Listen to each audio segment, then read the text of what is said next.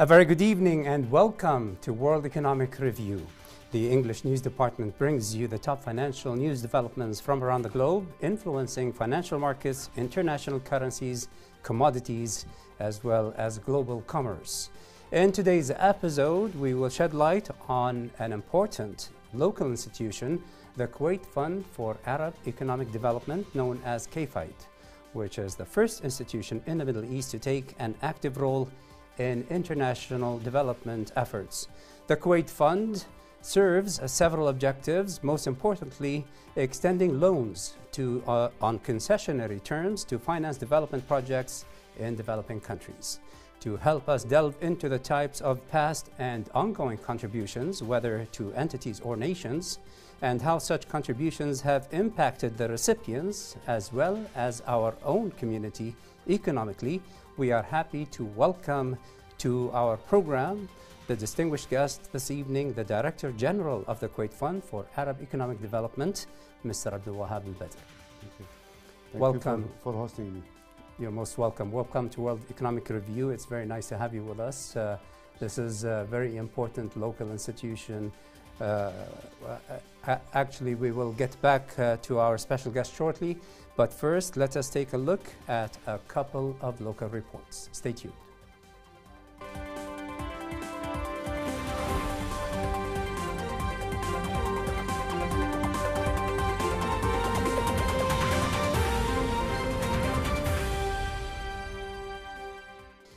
In our first report this evening, in a two-day GCC commercial cooperation meeting, the Minister of Commerce and Industry, Khalid Al-Rodhan, has highlighted customs procedures among the GCC, calling for creating a new approach that advances economic development in the region. Stay tuned for the full report. Kuwait's Minister of Commerce and Industry, Khalid Al-Rodhan, called on Monday, May 22nd, for facilitating customs procedures and movement of goods among the 6 Gulf Cooperation Council countries. The minister said that two-day meeting aimed at boosting private sector's role in sustainable development. The official, who arrived in Manama on Sunday, said that they have discussed how to facilitate movement of trucks via crossings as well as the billing of goods at seaports. In a speech to open the 55th meeting of the GCC Commercial Cooperation Committee, Bahraini Minister of Commerce and Industry Zaid Zayani said that commercial trade within the GCC has made tangible progress. Addressing the meeting, Zayani said that the private sector was playing an important role in economic development. Abdulrahman Al-Atishan, the first Vice President of the GCC Union of Chambers of Commerce and Industry, called for developing economic partnership between the public and private sectors. The Kuwaiti Ministry of Commerce and Industry's Assistant Undersecretary for International Affairs and Foreign Commerce, Nimr Sabah, said that the meeting tackled a comprehensive agenda. They mainly discussed issues such as consumer protection and patent transfers in the GCC member states.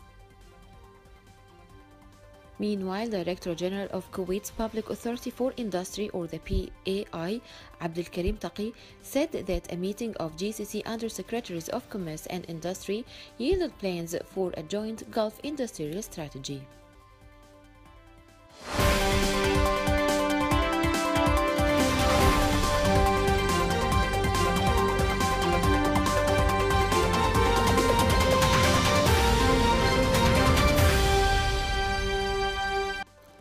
Also within the local arena, we will take a look at the performance of the Kuwait Stock Exchange after the close of the trading session on Thursday, May 25th.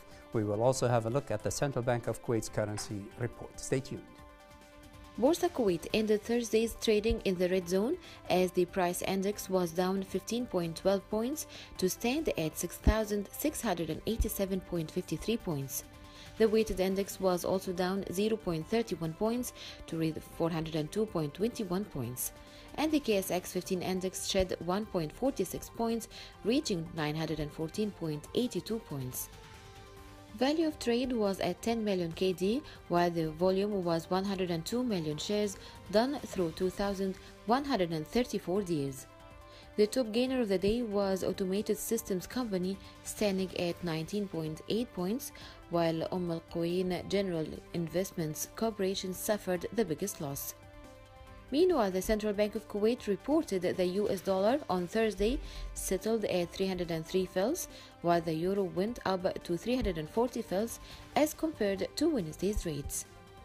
The bank added in its daily online bulletin that the sterling pound settled at 393 fils, the Swiss franc was up 311 fils, while the Japanese yen remained at 2 fils.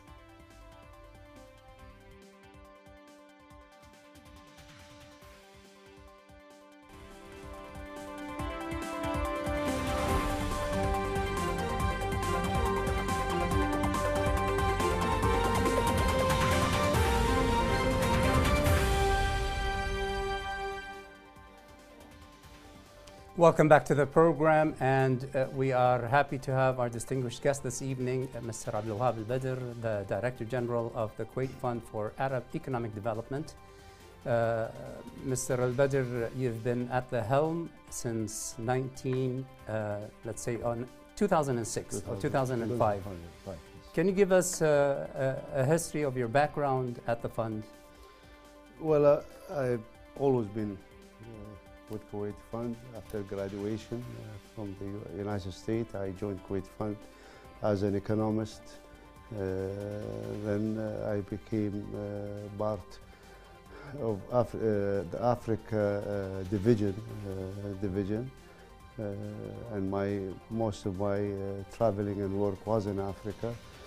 Then I became the director of operation, head of the division itself, the West Africa division, then director of operation, then the deputy director for operation, until 2005 when I moved to be the director general of the Kuwait Fund. Mr. Al Bader, the Kuwait Fund was established back in 1961.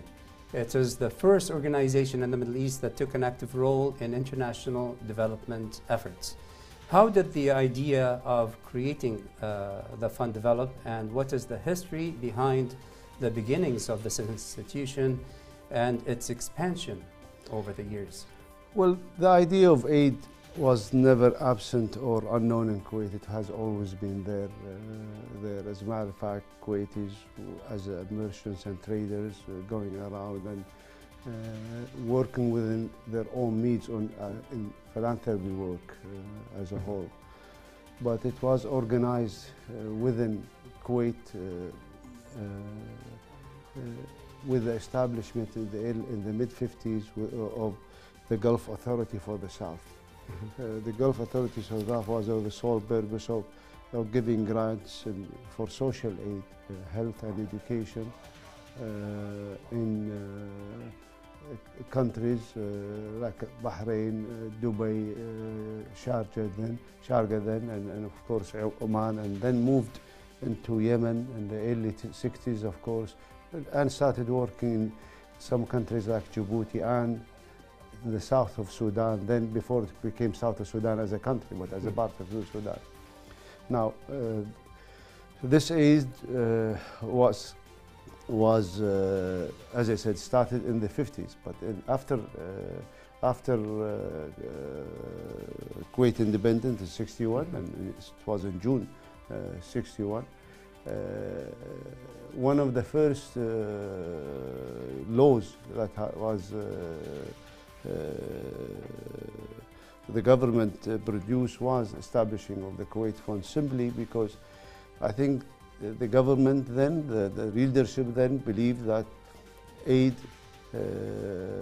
has to be part of the work of Kuwait. Kuwait has to work with neighboring countries, working with neighboring countries, especially in providing them with assistance. Kuwait was blessed with a wealth that wanted to share it with neighboring brotherly countries in the region, and hence that's why the establishment of the Kuwait Fund, and that's why the name of the Kuwait Fund was Kuwait Fund for Arab Economic Development. Now, the name may be confusing to some. I know, yes, because certainly. It says Arab Economic Development, but your loans reach out to now more than 100 countries around the world. 106. It is true. It is true. Kuwait Fund started working with Arab countries, so the name became synonymous with our work. So in 1974, when the law was changed to cover non-Arab countries, the leadership thought then that it will keep the name as it is, just to confirm that our commitment is to the Arab world before anybody else. And that's why until now, not less than 50% of our assistance goes to Arab countries.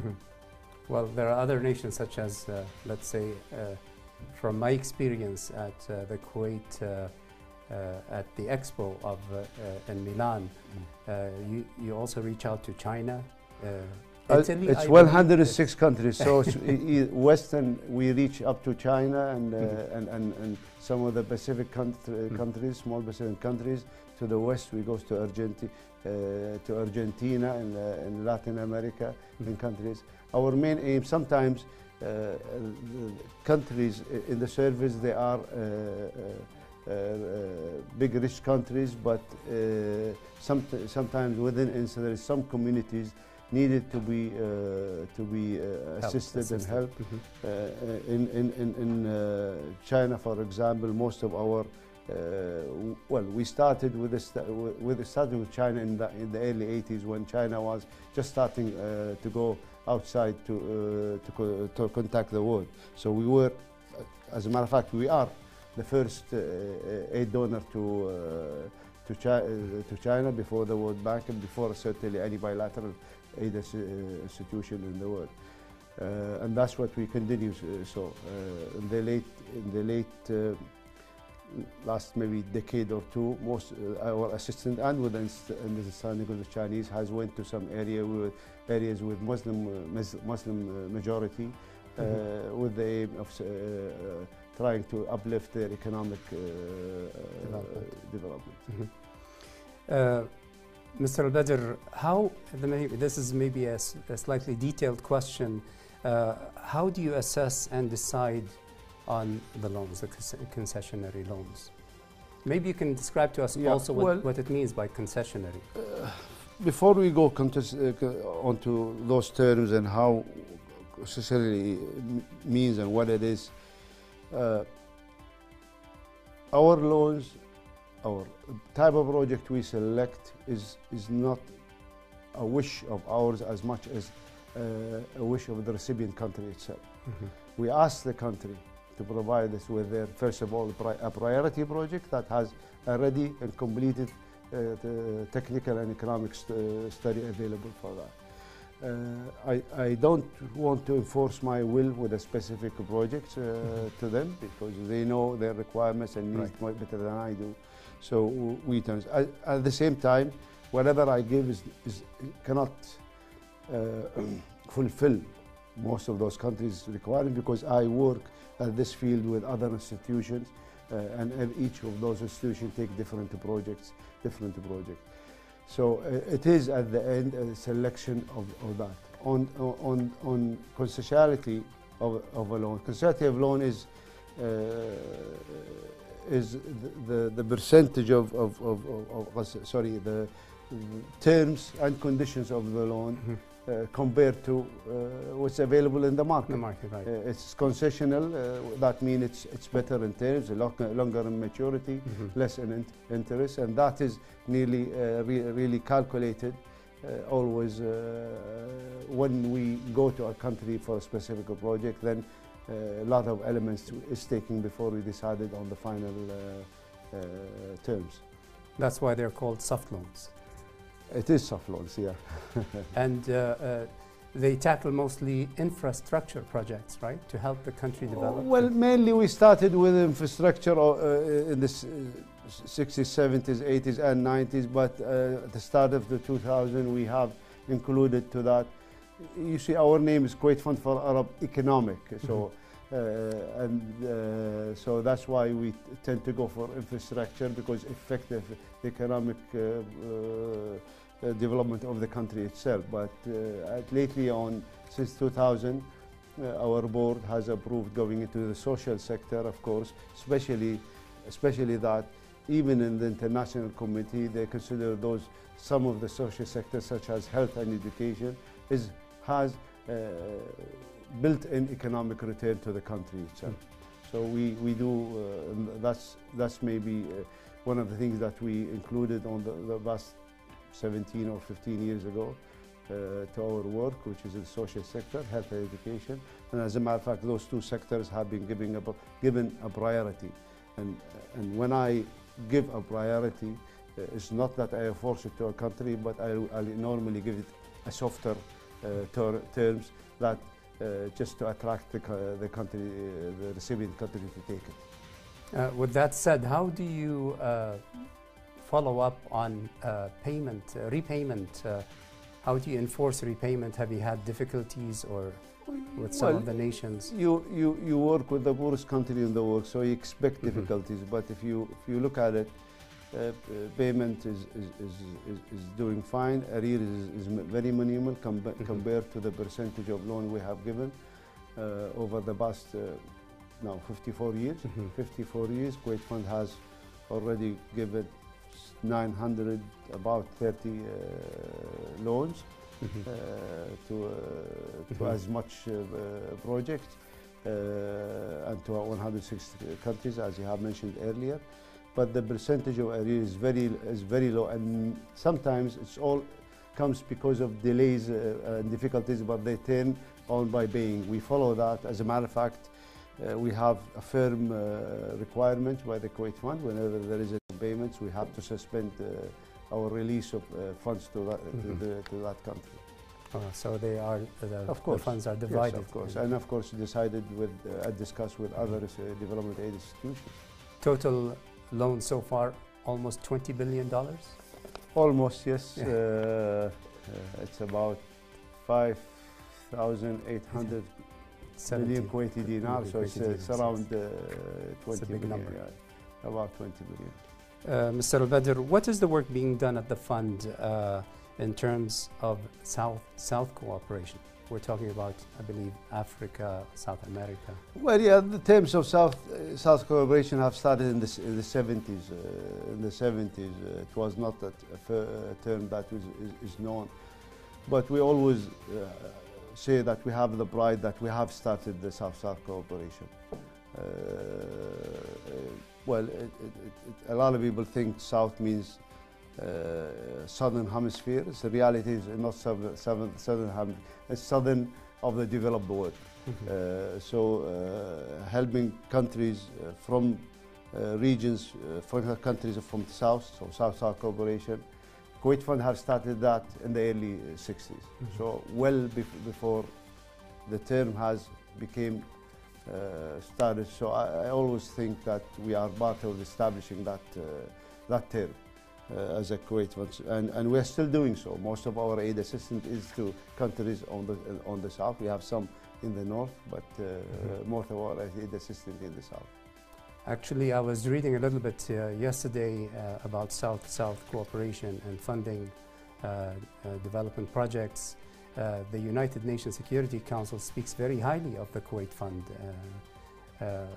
There is, let's say, very positive remarks on what the Kuwait Fund has done over the years, and this is just to commend the work of the fund. Thank you. Alhamdulillah, Kuwait Fund over the years have acquired the reputation not only as an aid giver, because aid giving is only one part of it, because and there is others who also do that.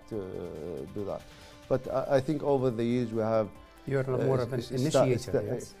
Not only initiating some of the project as much as also had the trust of the recipient countries in Africa, especially in Africa, whereby they look for us as let's call it even a leader to any project co-financing, because they trust our work. They have worked with us in many projects, and we have been successful in a lot of those projects. We talked a little bit about some of the projects. You focus mainly on infrastructure to help the country build itself. We're talking about areas such as agriculture and irrigation, transportation, communication, energy, industry, water and sewage. Can you please elaborate on this? I mean, we're talking about highways, bridges. Yeah, those are all within the framework of infrastructure. All the projects you are mentioning are within the framework of infrastructure, and that's mostly what is required for country to any country to base itself for future development. So it is like a prerequisite, let me put it, for any work they want to do for the future.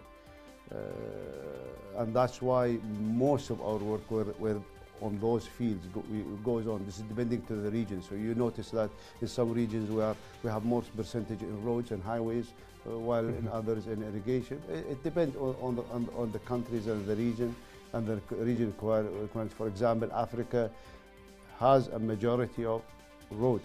They want roads because communication between countries and areas is very difficult, and those projects will be needed before any development thrust in their country. And that's something that we oblige to and work on. Some other countries have like water and water resources, but it's unutilized in a good manner. So you go for hydro, for dams, for project of that sort. Of course, irrigation in agriculture area, and or sewage for some cities that need to be, especially old cities, that they need to rebuild their system because of the explosion of population on those cities. So we tend to discuss and work on that, but at the end, as I said, you'll notice that it differs from one region to the other, from one country to the other. So you cannot specify it. But lately, as I said, health and education, yes. I was just going to mention. Yeah, just started to become when we on our board agreed to that in 2000 to start it. We did. It took us a while, about phase 3-4 years, to convince recipient countries. But one of the main then discussion, of course, and main attraction to the recipient countries, we had them with longer maturity, so we gave better grant element to those projects. We will be back with our discussion on the Kuwait Fund for Arab Economic Development after this short break. Stay tuned.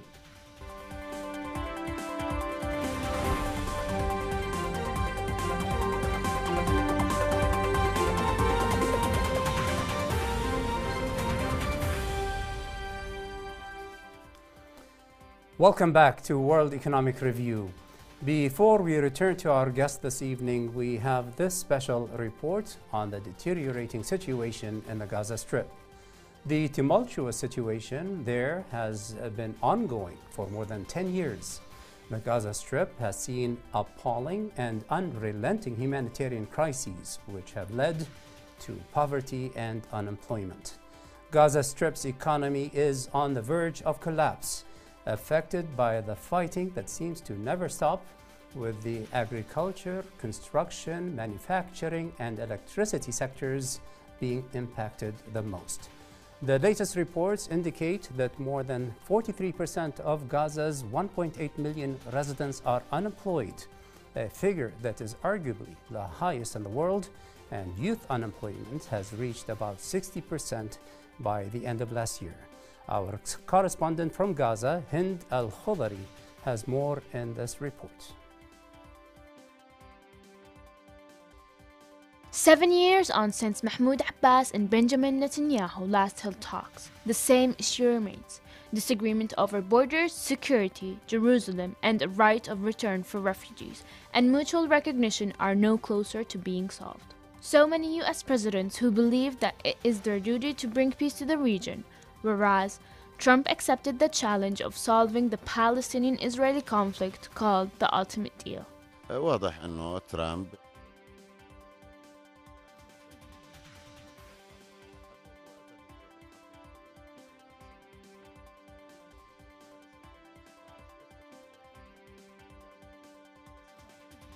US President Donald Trump has arrived in occupied Palestine, where he visited Jerusalem and Bethlehem to seek ways to restart talks between the Palestinian Authority and the Israeli government. The Secretary of State, Rex Tillerson, stated that President Donald Trump is putting a lot of pressure on Israel and the Palestinians to restart peace talks. احنا نأمل خيرا في هالزيارة.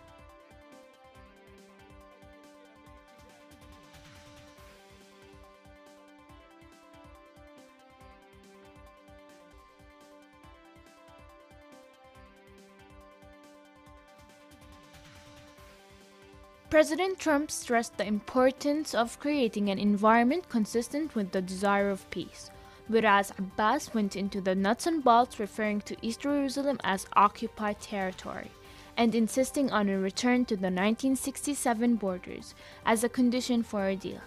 He also insisted he wants the world to recognize Palestine as its own country with its capital in East Jerusalem. 7 years of endless negotiations between Palestine and Israel with no result. Will the visit of Trump change anything? For KTV2, this is Hind Al-Khudari, Gaza, Palestine.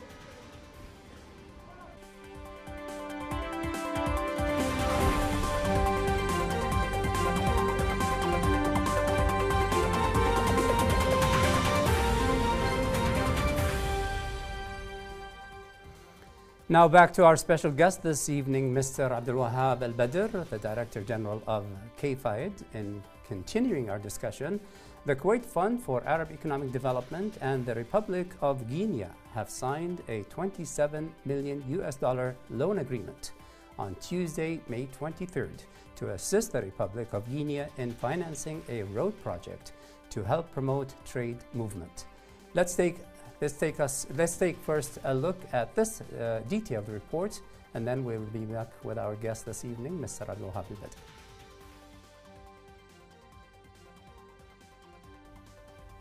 Kuwait Fund for Arab Economic Development, or the KFAED, and the Republic of Guinea signed a $27 million loan agreement on Tuesday, May 23rd.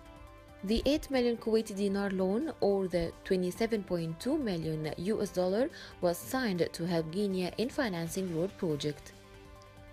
KFAED said in a statement that the project aims to meet the growing demand for the transportation of goods and passengers among cities in the southeastern area across Guinea and promote trade movement with neighboring countries and to support social and economic development of the area.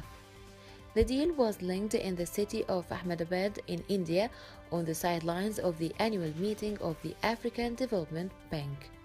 It was signed by Guinea's Minister of Planning, Kenny Diallo, and KFAED's Deputy Director General, Hisham Luqyan. The fund had provided 12 loans worth 48.577 million KD to Guinea to finance different projects. It also offered 4 technical aid worth 667,000 KD and allocated $3.961 million to the country for other projects.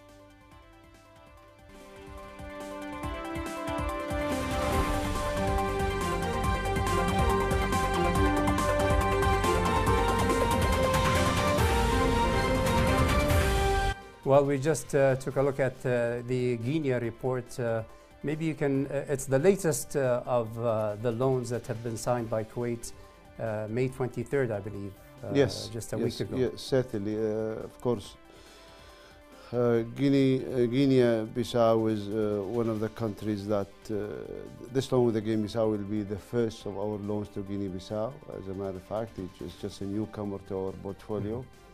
At the same time, it's part of our of Kuwait commitment, the Kuwait that His Highness the Emir made during the African Arab Summit, whereby he pledged $1 billion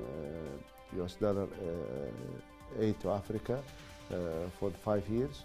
Kuwait Fund has been fulfilling that pledge, and this loan, as a matter of fact, is part of the last year of the pledge, and we are hoping by the end of our current physical year will be finishing with the commitment that His Highness the Emir during the summit. Of course, the signature was happened to be not in Africa. It is in Hyderabad, Hyderabad is hosting the African Development Bank meeting, and we wanted to utilize that occasion, also an event to sign a number of loans. Our deputy director, my deputy, is there right now, and I just finished signing some of the project approved by the board of directors. Mr. Al Bader, in light of helping other countries or entities, the fund takes into account the needs for a reasonable degree of concessionality in its loans, reflected in the significant magnitude of the element of grant in the fund's loans. The level of the element of grant is determined in light of economic conditions of the recipient country and the particular circumstances of each project. I guess there's a differentiation between grant and loan. Can you please? It is what they call a grant element. It's just to give an example, what's a grant element? A grant element is percentage of a grant considered in a loan at the end of the repayment of the loan. Let's assume I give a loan right now for a 20 million US dollar, for example, and give terms, 20 years term at 5 years grace, for example, and at the same time I give it for 2%. Those numbers are all calculated together to give what is the value of what is the payment will be in 20 years compared to the market rate, and that difference is your grant element, is what considered as a grant element that is given to the recipient countries. It is a method of calculation that we use, and to put the term of the project, take into consideration country, economic, and of course project. We the management has submitted to our board of directors and took approval when we discuss our 5-year plan. What percentage of grant element, any type of country economic, least developed, middle income, high income, middle high, and high income, what's their grant element? At the same time, that even within the first, with the same element specification, this development even change difference between health sector, as I said earlier, and of course, and water resources, and road and electricity. For electricity project, for example, you know, electricity has a direct return in terms of paying whatever you sell as electricity later on, profits compared to a road, or compared to a sewage project, or compared to education and health. So we tend to give lower grant element to those type of laws compared to a higher grant element in other laws. That goes with the countries, of course. Understood. So you're talking about joining forces with other agencies to... With other countries and agencies in the region. If it's a regional, so it's a regional participation. So most of them are Arab financing, and of course those are every country of the Arab world is a member and is a paid-up participant, of course, but the percentage of participation differs from one country to the other. We will be back with our discussion with Mr. Abdulwahab Al Bader, the Director General of the Kuwait Fund for Arab Economic Development, after this short break.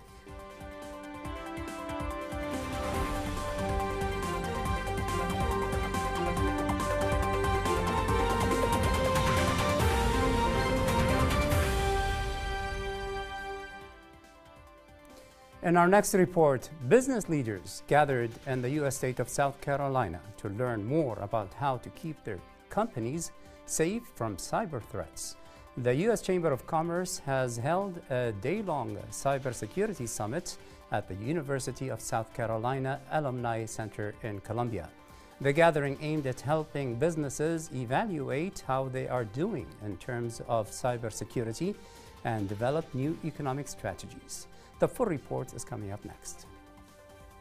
Business leaders gathered in South Carolina to learn more about how to keep their companies safe from cyber threats. The event is in partnership with the South Carolina Chamber of Commerce and University of South Carolina's SC Cyber. Featured attendees included U.S. Representative Mike Rogers, former chairman of the Permanent Select Committee on Intelligence, and Eric Lee Goldstein, a cyber security official with the U.S. Department of Homeland Security. They discussed recent threats like the WannaCry ransomware that hit computers worldwide.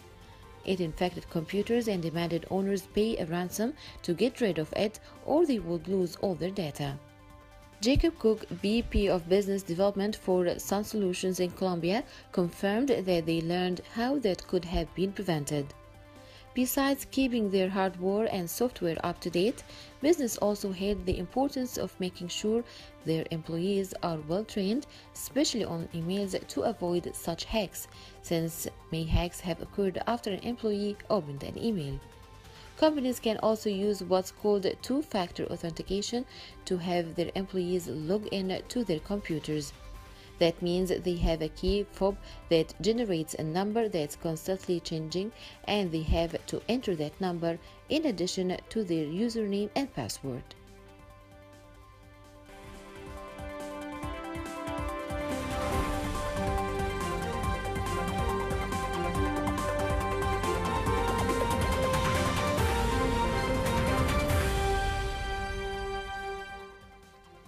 In our next report, Britain's economy slowed more than previously thought in the first 3 months of 2017, as rising inflation, boosted by last year's Brexit vote, took a toll on household spending. Growth was revised down to 0.2% in the first quarter from 0.3% in the first estimate, driven by a bigger than expected slowdown in consumer services, according to figures from the Office for National Statistics. We have more in the following report. Oil prices edged up on Friday, but markets remained on the back foot after tumbling in the previous session, when OPEC and allied producers extended output cuts but disappointed investors betting on longer or larger curbs. At Thursday's meeting in Vienna, the Organization of the Petroleum Exporting Countries, OPEC, and some non-OPEC producers agreed to extend pledge to cut around 1.8 million barrels per day until the end of the first quarter of 2018.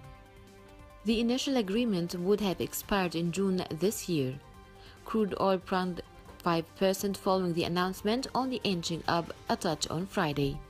Gaining back some of these losses, Brent crude futures were at $51.83 per barrel, up 0.37 cents or 0.7% from their last close. U.S. West Texas Intermediate crude futures were below $50 at 49.15, though still up 16. Despite these gains, analysts said the markets were on the back foot. Alois Hettel, vice president at energy consultancy Wood Markin, said the decision in Vienna sends a signal of continued support for oil prices from OPEC, which helps U.S. onshore drills make plans to further increase their production. U.S. oil production has already risen by 10% since mid-2016 to over 9.3 million barrels per day, close to the output of top producers Russia and Saudi Arabia. Goldman Sachs warned that the biggest risk at oil markets was what would happen next year at the end of the OPEC-led production cut. With the U.S. output rising steadily and OPEC and its allies potentially ramping up production in 2018 to regain lost market share, many traders already expect another price slump.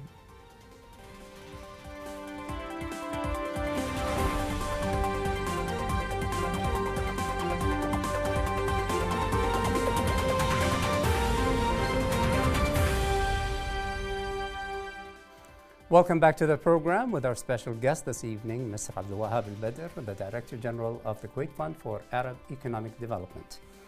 Mr. Al Bader, what is the economic impact the fund brings to the countries which the fund operates in? Obviously, you hear back from nations who benefit from the Kuwait Fund?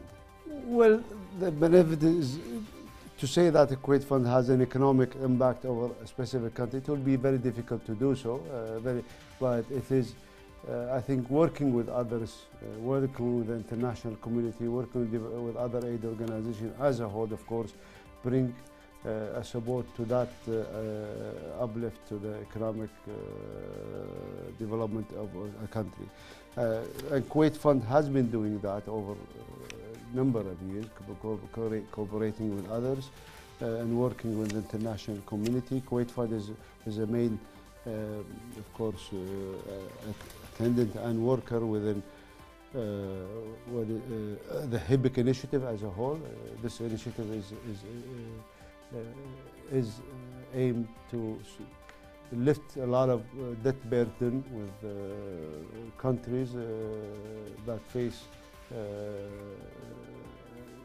very real economic downfalls, and try to work with the international community to find a way and means to come out of it. Kuwait Fund helped and provided some of the assistance. It's called HIBIC. It's an abbreviation for Highly Indebted Poor Countries Initiative, as an abbreviation. And this initiative, Kuwait Fund is a big participant. So maybe as an individual, it's very hard to say that we did change the economic preview of a country, but as with other groups and with working with other international community, and of course and other countries and other funds, we have done that. If I may also mention that the Kuwait Fund not only offers the loan, but they also offer technical assistance as well as you send a team, correct? Yes, well, of course, the team is part of the work. Any project is not financed just directly without looking at the project itself. We go and appraise that project, appraise all the studies that are available. If needed, we add to those studies and then come up with our own study that we submit to our board of directors. So we follow that, and not only follow before, or even after signing that loan, we follow from A to Z until the end of the project, until we are satisfied of that project has finished. We will be back shortly with our guests to continue our discussion on the Kuwait Fund for Arab Economic Development after this short break. Stay tuned.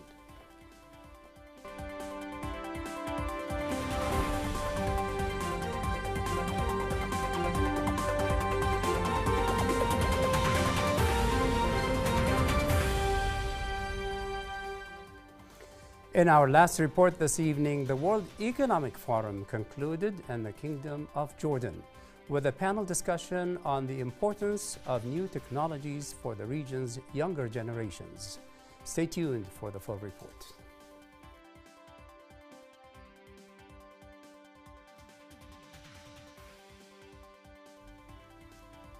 Higher prices due to the weakness of the pound since the EU referendum led to slower UK economic growth than initially expected in the first 3 months of the year, and highlighted how British shoppers are seeing their spending power fall. Growth was revised down to 0.2% in the first quarter from 0.3% in the first estimate, driven by a slowdown in consumer services. The economy grew 0.7% during the final 3 months of 2016.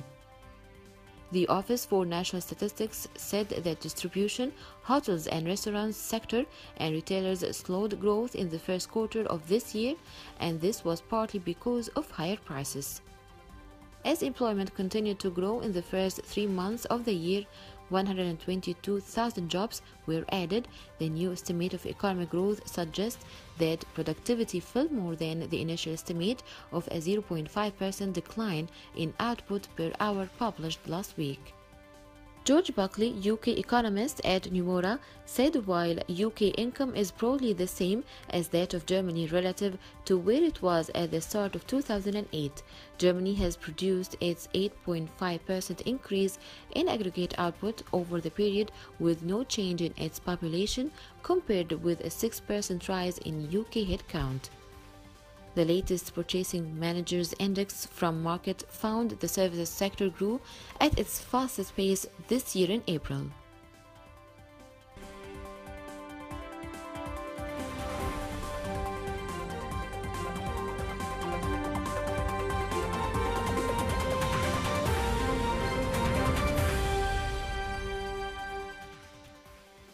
Welcome back with our special guest this evening, the Director General of Kuwait, Mr. Al Bader. The fund started a new approach in the year 2002 to support development inside the state of Kuwait through the financing of national programs with strategic significance. What is the role of the fund with regards to the helping Kuwaiti youth become productive in the economic domain? Well, Kuwait Fund thought that in 2002, and of course the idea came up in 2002, we have worked, made some studies, and we started with it in 2004. But the idea was Kuwait Fund has gained a lot of experience, especially in the engineering sector, in terms of dealing with consultants, contractors, knowing them, and of course they trust us, and our work also. We have good reputation, and they have good. The ones that have good reputation with us. We thought that we can introduce an engineering program whereby we can train fresh engineers, newly graduated engineers, of course, with a specific capabilities. When I say specific capabilities, we need a lot of percentage of grade capabilities, a percentage of perception, percentage of capability to deal with others, because we need to produce a group that are in sync, to work together in a program. What fields do you look for, especially? All engineers, all engineers. We have opened it wide. As a matter of fact, we got nuclear, we got medical engineers, we got. So we try to help them, and of course, it's a program that consists of 3 stages. The first stage is to train them for 3 months here in Kuwait. At the Kuwait Fund offices. Of course, we have a specific department to do that. We provide them, prepare them to work, to prepare them in the private sector, because our aim is to prepare them to work in the private sector. And also teach them about private sector requirements and other. Then we train them we take outside six months. We employ them with contractors and consultants around the world, those countries that, and of course, contractors and consultants provide us with some seats in their offices. This training will take 6 months. At the last 3 months also is a training here in Kuwait at Kuwaiti companies. This is a total of 13 months program but it includes within about 1 month off, because between a program and program there is a 2-week off resting time of the team. So it's a 13-month program. Kuwait Fund full pay for this program, and of course the idea came to us to consist with other ideas that came up, especially with the public authority, with Kuwait Investment Authority. Kuwait Investment Authority have started, of course, the economic financing, the financial training for the financial students and graduates, and we came to support that in engineering. And lately, of course, BIFS, which is the Kuwait also authority, have done their own law program, law training program. So I think three authorities here in Kuwait that different fields, and they work in different fields, which support really training of Kuwaitis and Kuwaiti graduates. Of course, this is not the only thing that we do at the Kuwait Fund. Of course, within our mandate, and this is by law, we provide up to 25% of our net income every year to a public housing authority.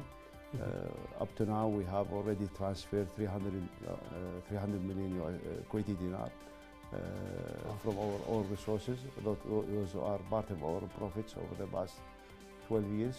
And now there is some amounts also that will be transferred after the approval of our two of the years that have not been approved up to now by the Parliament. So we are trying to help beside our work in outside. We try to work within, especially on those two fields, and try to support Kuwait.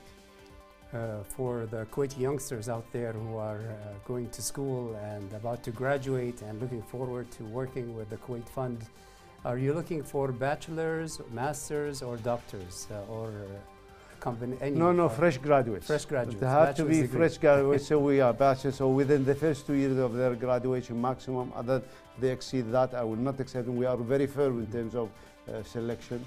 Because you're going to be educating them more. You have the 13 well, months. we have to. They have to be on the same age because they work together. They work as a group together the first 3 months, and we think we cannot leave it wide open in terms of selecting. So first, fresh graduates, 2 years. Maximum. Understood. Mr. Al Bader, before we conclude our discussion on the Kuwait Fund for Arab Economic Development, let us talk about the future vision of the fund and how you see the role of the fund taking place in the future. I'm very optimistic on Kuwait and the fund and the work of Kuwait. I think our forefathers, when the institution was established with an idea. And I think the idea of helping others is a good idea, but the idea that a continuation of that assistance is the great and the nucleus of any work of that of it, because it's always good to have a good idea, but it's only be a good idea if you can manage to make it work consistently, without stopping, without getting affected by the economic situation in a country or in the world or anything. Kuwait Fund has been doing so. I think over the years we have continued working even in the biggest times during our invasion, the invasion of Kuwait. Kuwait Fund was working, never stopping, continuing, simply because we have managed to over the years build up our resources, build up our capital. You know, Kuwait Fund is capitalized. It's our current capital, authorized capital is 2 billion Kuwaiti dinar. Nevertheless, our resources, current resources is 5.2 billion Kuwaiti dinar, which is well, and that's all was built through our operation in terms, beside of course good management of the loan itself, and also good management of the liquid cash that we have through the international market. By doing so, we were successful in making and good utilization of our resources. Kuwait, although our